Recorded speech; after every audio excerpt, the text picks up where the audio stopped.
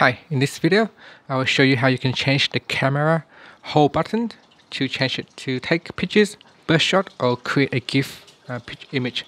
Now by default, it is set to take burst shot. So when you're holding down the camera, it will take the burst shot. Now if you don't like the burst shot, you can change it to so that you can take an animated GIF image instead. Now to do so, first tap on the home key to go back to your home screen. Then launch the camera app. Next, tap on the settings icon.